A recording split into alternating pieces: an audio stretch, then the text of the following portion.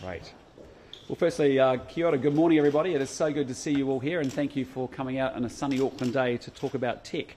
It is really a genuine pleasure to be back here at Future House after the success of Nationals Tech Summit, led by the great Judith Collins last year. It's great to be back here again.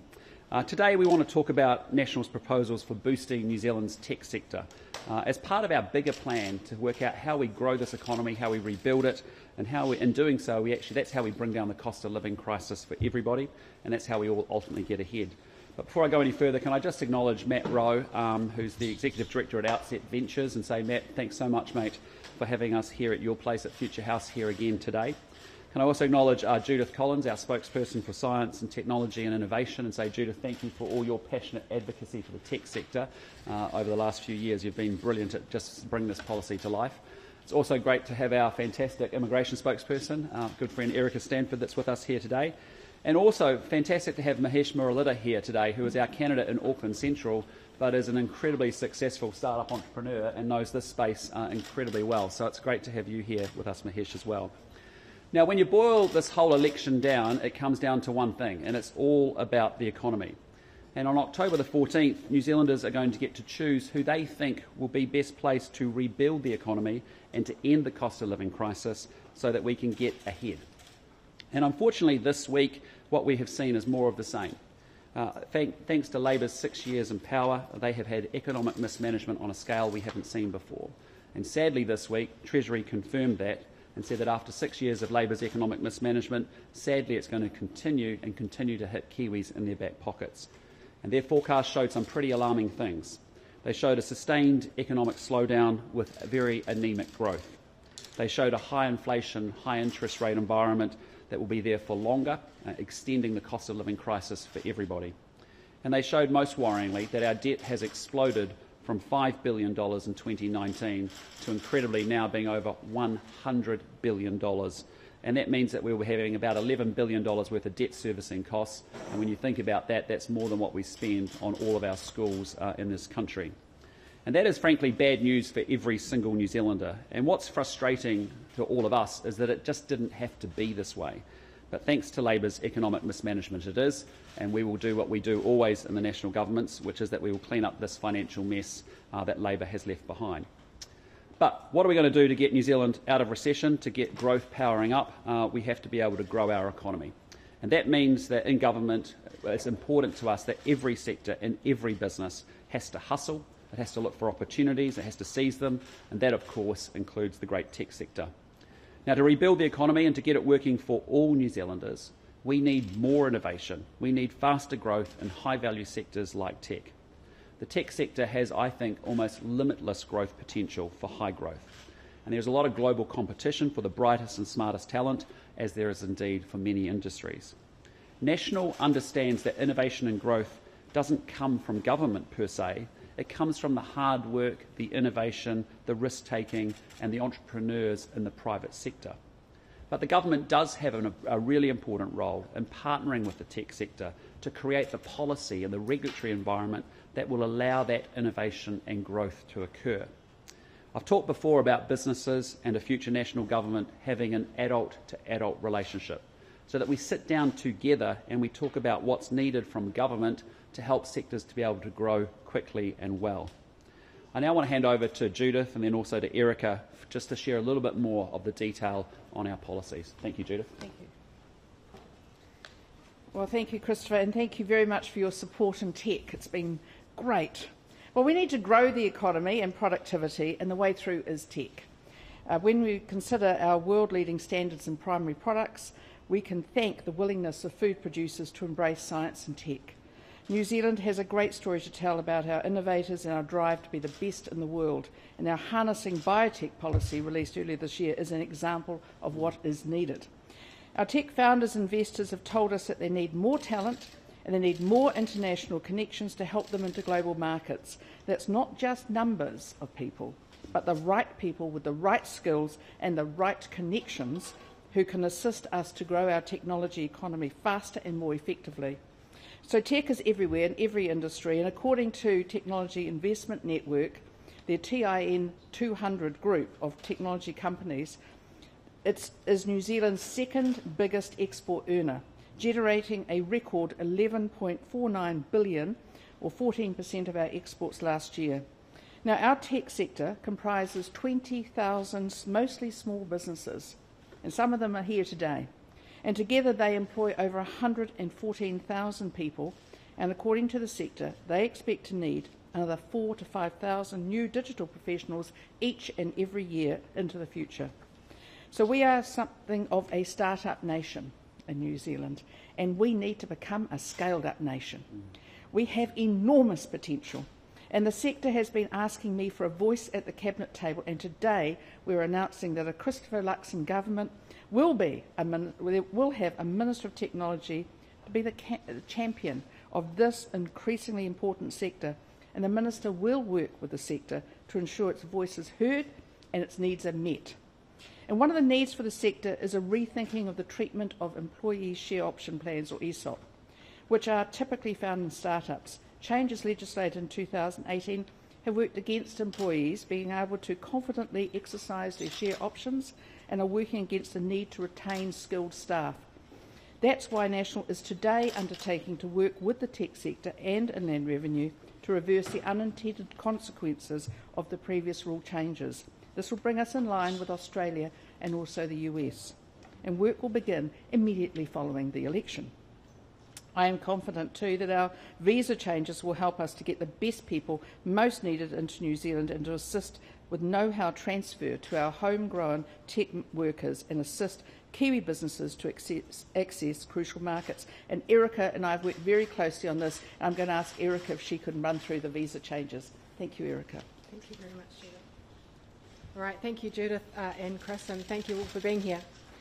As Judith and Christopher have said, if we want to grow our economy and lift incomes for all, we need to attract very highly skilled people to New Zealand. And it's clear that our current immigration system is somewhat rigid, not flexible and not very innovative, and we are not getting the skills that we need to power up and scale up, as Judith has said. Even the Green List, which is supposed to target those highly skilled roles, often falls short. We know in the last year we've only had about 51 people come across the border into New Zealand in some of those tech roles. We can do better and we can aim higher. In the global race for talent, New Zealand really is still putting our shoes on. Today we are announcing 3 new innovative visas, and we're going to try a few new things to try and target the world's top talent to come here and help us to scale up. So the first of those is the International Graduate Visa, capped at 500. It's a 3-year open work visa for graduates of top 100 universities. They don't need a job offer. They can come here, they can live and work for 3 years. We're after young, talented, highly educated, mobile people who have transferable skills to help us lift productivity and grow wages for all. We want New Zealand to be a top destination for young people, young, highly educated people, whether that's coming to start up their own company, work for a New Zealand startup, or work for an existing business. We want those people here. The second visa is the Global Growth Tech Visa. This is the one I'm most excited about and have been working with Judith very closely on. This visa is firmly aimed at the world's top talent in the tech sector. This is a highly skilled visa. It is very limited and very attractive. You won't need a job offer. You can bring your family. It is a residency visa. It is a red carpet visa, very limited, very attractive for the top, very top talent in tech companies around the world. It'll be open to anyone who's worked at a top 200 global tech firm in a highly paid role with incredible skills and incredible contacts and the ability to help scale those top tech firms in New Zealand and introduce them to the world. These people have a multiplier effect, we know that. We're only going to offer 250 limited places, but they will have an incredible impact on Kiwi tech firms. And then finally, the Digital Nomad Visa. This visa is very innovative. As we know, people are globally mobile these days, and our immigration settings at the moment don't reflect that. A digital nomad visa, they're common all over the world now. They allow highly skilled migrants the ability to live in New Zealand, and this visa will be for up to 12 months. You can bring your family and work remotely. But the key to this is we want those highly skilled, highly paid people who are working here remotely to stay. We want them to fall in love with New Zealand. We want them to see all the work, the great work that's going on here, and realise the opportunities that are here. But while they are here for those 12 months, we want them to travel. We want them to put their kids into school and pay international fees. And we want them, as I say, eventually, though, to stay here in New Zealand. These 3 visas are just about trying something new, about being a bit innovative in the immigration system, which we haven't seen over the last 6 years, about targeting very highly skilled young people to this country to help scale up our tech businesses. This is something different. We will take a look after 12 months and see how things are going and tweak them if we need to. But we haven't seen this in a really long time in the immigration service, something a bit different, about really targeting those people that we need. But this is all about young, skilled people that will help boost our economy and boost our productivity and get New Zealand back on track. Thank you. Awesome. Thank you. Well, listen, can I just say, firstly, thank you to both Judith and Erica for thinking through this policy. Thank you for the way that they've engaged with the sector, because a lot of the ideas have come from you that are here today and have been engaged with both Judith and Erica on these issues. We have a fantastic country. We have an incredible country. And our vision is that we want to build one of the leading small advanced economies and countries of the world.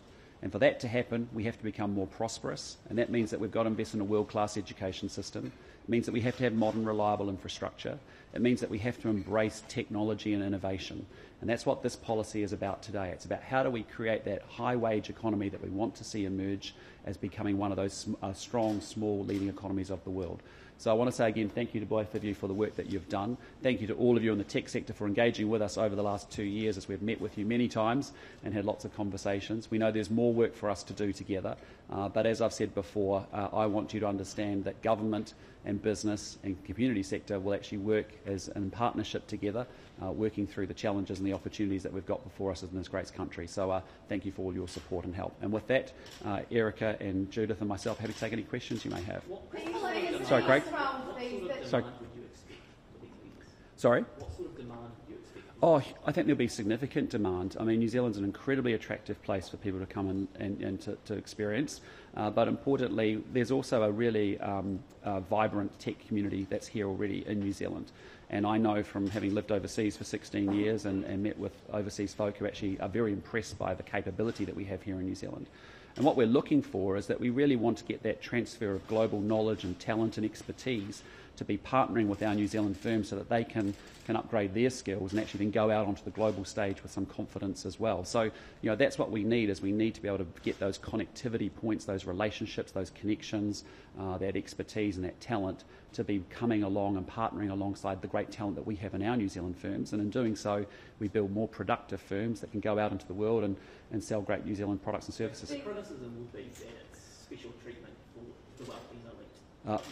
I disagree completely. What we want is we want the world's best talent to be able to come here to New Zealand and partner with New Zealand's best talent and actually create opportunity for ourselves. You know, we are in this perverse situation where we have anemic and low growth forecasted for the next few years. We want to turn the volume up. We want this economy to really get moving and growing, and we have to deal with building a more productive economy. You know, one of the challenges that we've had is that we work incredibly hard in New Zealand, but actually if we can access tech and we can actually build that tech sector out, it's actually how we lift our wages and salaries, as we've seen in other small advanced economies around the world. So that's one of the great opportunities that we've got here. This Sorry. top talent that you're looking to attract here, you're ideally looking at them sort of moving to New Zealand for more than 6 months, maybe up to 12 months, right? So they'll be paying tax here in New Zealand?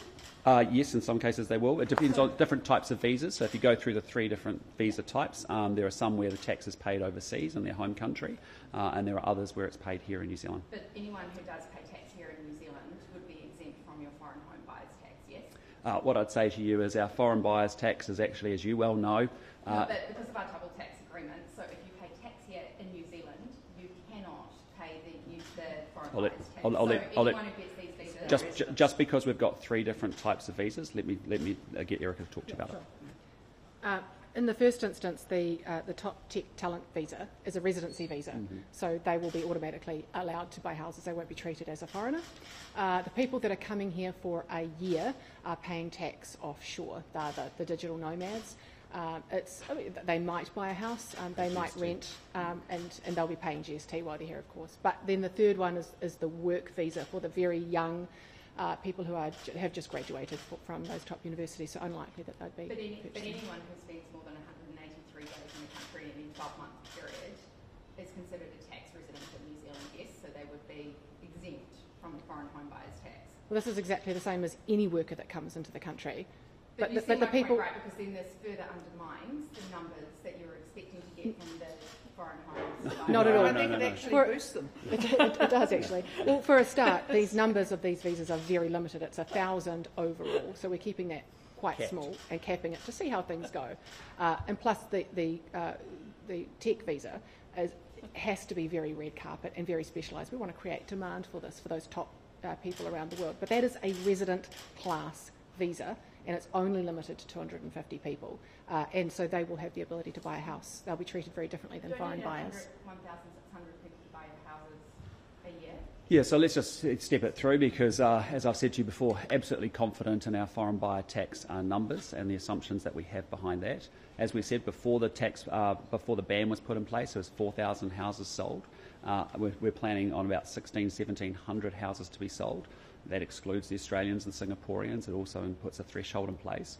And that's happening at a time when we know that there's actually been suppressed demand because we've actually had a bright line test and we've also had a ban in place. And so actually be able to open New Zealand up so that if you are a tech entrepreneur sitting in San Francisco, as I keep saying, who wants to spend 6 months of the year living there and living here in New Zealand, partnering with a local New Zealand tech firm, their ability to be able to buy a house, a luxury house, over $2 million, from a wealthy foreigner who wants to come to New Zealand, paying a 15% tax, that most importantly goes to lower middle income workers. So, what I'm saying is here we have a situation where we have a tech sector that's doing a fantastic job here in New Zealand.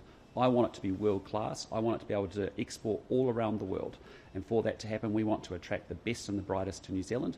We've got 3 visa categories here that are actually designed to innovate and to actually see how this goes, to be able to get that influx of connections, people-to-people connections, the trade capital and relationships that we desperately need. I guess, did you look at the uptake of these visas, which means that people would be, residents here, so wouldn't be subject to that tax? Did you factor that into your modelling? We have capped these numbers at quite low levels, but it's important. It's important to us to understand the multiplier effect that when we actually can bring someone who's come from one of the top 100 universities, come from one of the top tech firms in the world, and we attract them and make it easy for them to be able to come to New Zealand, the contribution they can make, the multiplier effect that they can have with so many businesses here to actually help them scale up and to be able to go out into the world and export with great confidence is really critical. And so that's why I think the ideas that we've got are really innovative, but they're about driving more prosperity into the New Zealand economy, and that's exciting. All right, question. Thank you, Amelia. We've asked enough. Thank you. Sorry. As a co-founder of a tech startup, thank you, because the biggest Appreciate it, mate. we have is getting people on board. Yes. Without people, especially people experiencing going to global markets. Yes. Yes. Yes. One question, I'm not sure who might be the right person to answer it. We've been a wonderful supporter of Callaghan, which has been sort of picked apart in the last 2 terms of government. Any thoughts on changes with Callaghan? Yeah, I'm going to let Judith talk to that. Yep. Great. Well, thank you for that question. We believe that there is a great deal of good in Callaghan, and we've seen some great work coming out of them. We want to have a look in government as to how we can get even better output. We have not committed to the $400 million Grace Fuels project and the $50 million, which seems to be the yearly cost on that, and we're very committed, though, to making sure that we get the best outcomes in science and innovation. So, look, we've put Callaghan in place. It's not that; it's the fact that we think innovation is crucial. And can I just add and close that conversation out? What I'd say to you is that we have very good R&D capability here in New Zealand. As you know, we have great scientists, we have great entrepreneurs, great innovators. Our real challenge in New Zealand has been that while we spend on average, the right sort of levels of money on research and development, it's actually been our inability to commercialise that technology that's been our challenge.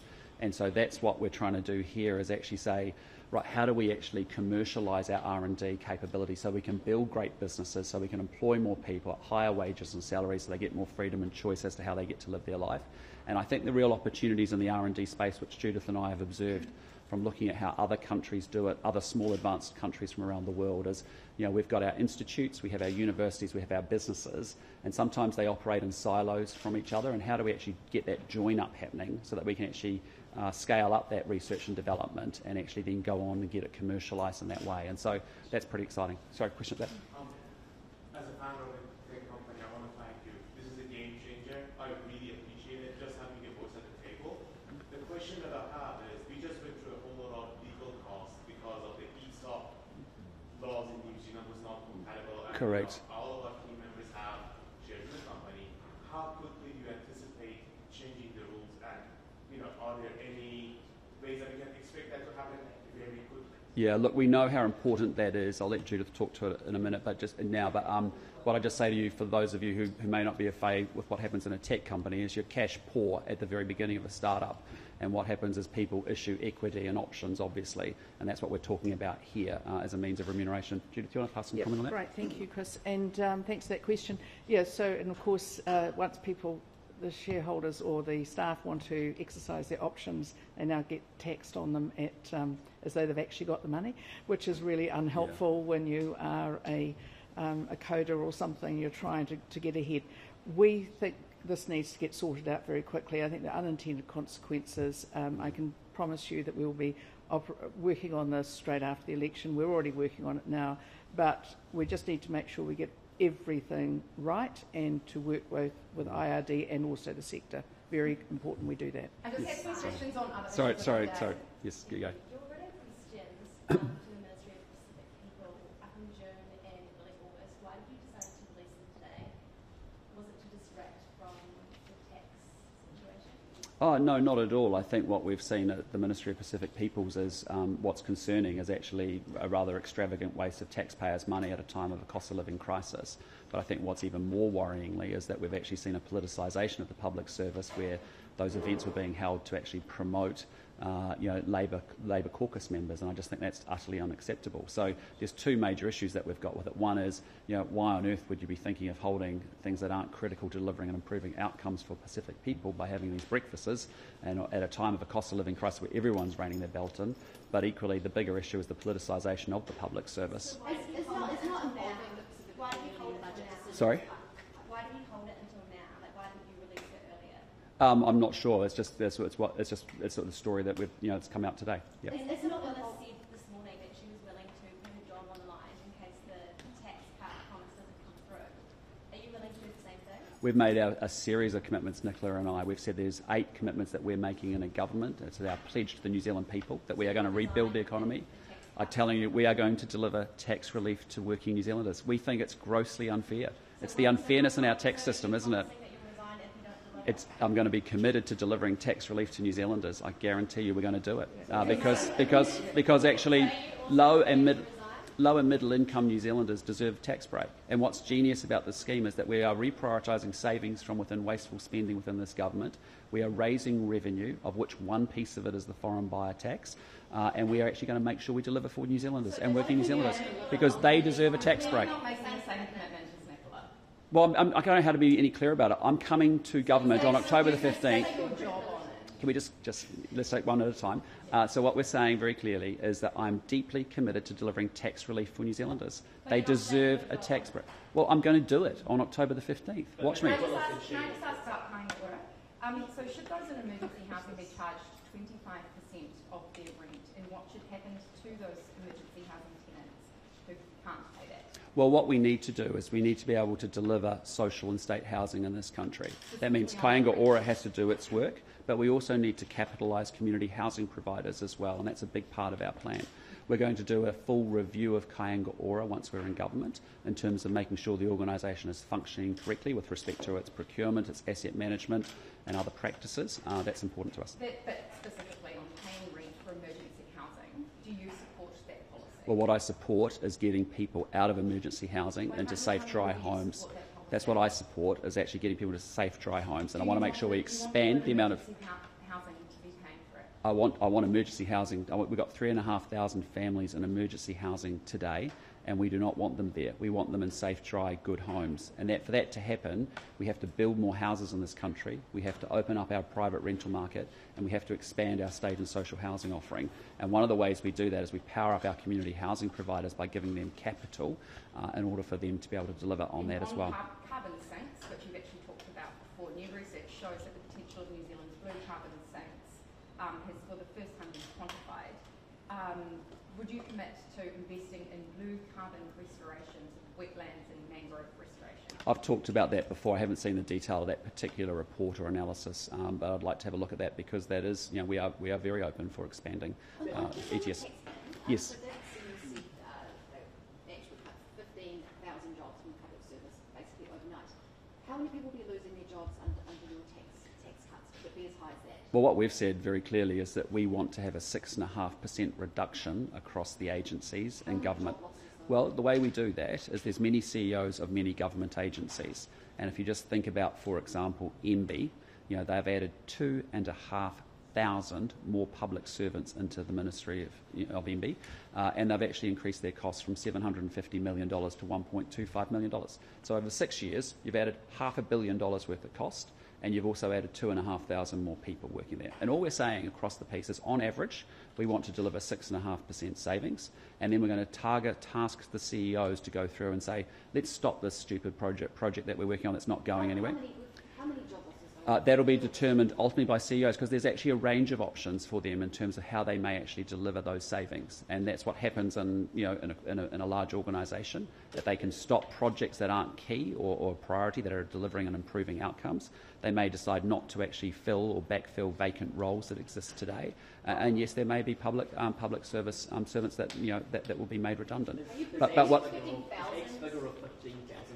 Again, our approach is a different approach. I can't talk to the ACT policy. What I can talk to is, well, what is going to be a significant number is 6.5% savings, and I'm going to task CEOs to deliver those goals for us, and they can do it, as I said, in a range of ways. Yes. Sorry, last. What research and background went into the digital nomad visa? Because I know a lot of young people that take up these visas and go and save a heap load of money, living very cheaply overseas in other countries. What's to say that won't happen here? Well, let me get Erica to talk to you a bit more about that. Yeah, well, if you take a look at that, the details of that policy, the digital nomad policy is actually very targeted at people who earn at least $250,000 or $240,000. So what we're looking for is highly mobile people who are at the top of their game, who are going to come here and potentially put their children into schools and pay international fees and do some of the amazing adventure tourism and spend time here. So, but then the next step is to make sure that they stay here. So it's not just for everybody. Yeah, well, one of the things we don't do very well at Immigration New Zealand is actually follow up on these. So, and we didn't do it very well with other investment visas. We want to do it with these visas. So, immigration has the right and the ability to actually survey these people and ask them questions while they're here on those visas. And I would envisage that we would do exactly that to make sure we can see, exactly what they're doing, and we can see when they transfer their visas. So we know for a digital nomad, for example, we'll be able to see if they turn that into a work visa or a residency visa. But collecting really good information about what these people are doing and where they're going and where they're investing is really important, and we haven't done that in the last 6 years.